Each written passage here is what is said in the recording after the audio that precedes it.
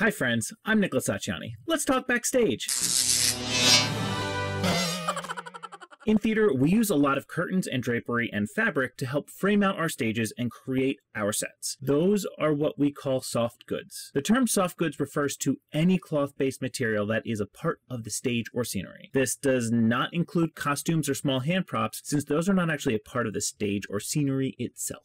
A couple examples on the set include curtains on the windows, curtains over doorways, which may be decorative or can be simply masking. Masking being a soft good or a hard flat that blocks off or hides a part of backstage. We're not actually talking about the hard flat parts, we're talking about the soft good parts this time. Basically any curtain keeping the audience from seeing all of the crazy shenanigans we get into backstage or any equipment that they are not supposed to see. Speaking of the stage, the soft goods that are specifically a part of the stage all have their own names and functions. They can be dead hung, which means they are not movable, or they can be rigged as a part of a fly or tracking system, meaning that they are not stationary and move up and down, side to side, or are peeled up to reveal or hide the stage. Let's start at the front of the stage with the grand drape or main curtain, sometimes called simply the main. This is a rigged curtain that is the furthest curtain downstage. Usually it's a bright or rich color, and a lot of times it's decorative as well. It's also sometimes called the act curtain, as it usually comes in at the end of each act, saying, "It's intermission time."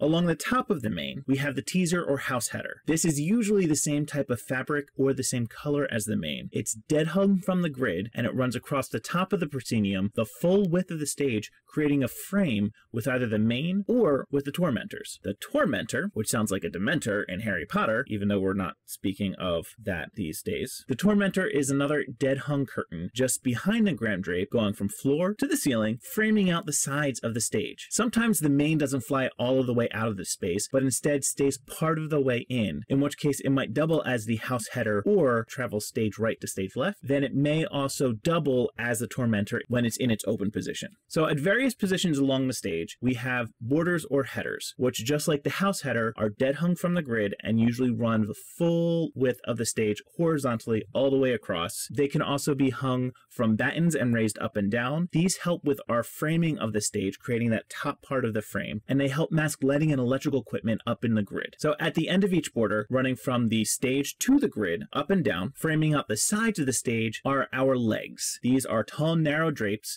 that frame the onstage acting space and create our wings. Also in the wings are tabs, which are very similar to legs, except they run perpendicular to the rest of the drapery. So instead of running stage right to stage left, they run upstage to downstage, which is also where they get their other name, up and downers. Get it? Upstage, downstage, up and downers? Yeah, you get it. Legs, tabs, and borders are all forms of masking, hiding the backstage from the audience, as well as framing the stage to create a nice picture. Earlier, I mentioned that the grand drape sometimes travels. That is another type of curtain, a traveler. A traveler is a curtain that opens and closes horizontally, typically used to cut off the stage. So we'll have a mid-traveler or an upstage traveler. In its open position, it can become a leg, but in its closed position, it cuts off the stage so we can maybe set up a new scene behind the traveler while a scene is happening in front of it. Then we have another type of drape called a scrim, which is also sometimes called gauze. This is an open weave fabric that looks opaque to the audience when lit from the front and transparent when lit from behind. Usually it needs to be stretched taut to work, and one of the great things is that it can be painted, so you can paint it to look like a picture, have someone hiding behind it, and light it behind, and surprise, they're there. I've used this in a lot of shows, painted and not painted, and it's actually one of my favorite theatrical effects because it's so simple and so effective.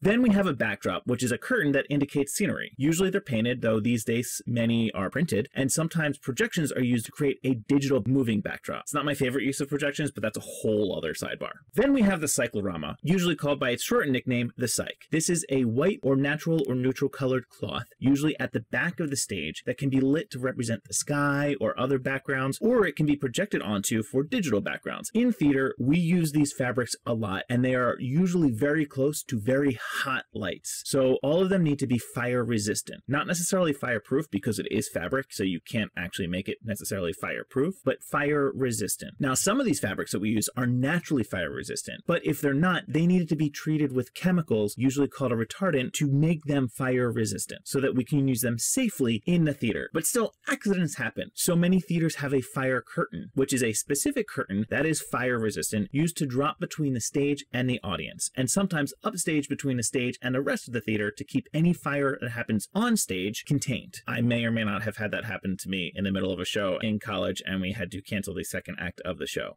So that's the basic rundown of the soft goods in theater. Notice that I said usually when I talked about the placement and color for all of the soft goods. That's because many theaters and many productions may move their soft goods around based on what that specific production needs. So these are just the standards that we usually see. And that's all I have for soft goods. If you have anything to add or think I missed something, I'd love to hear about it in the comments below. I hope you learned something, and I'll see you next time. Bye, friends! These videos are made for educational purposes. Hopefully you learned something or reinforced something you may already know. Now, this is just one way to do this, and there may be other ways to do what I've explained in this video, and I would love to hear about those ways in the comments. Just remember to be kind as you share your own experiences and expertise on the subject. And if you like this video, give me a thumbs up, like, and subscribe, and hit that little bell button to be notified of the next video.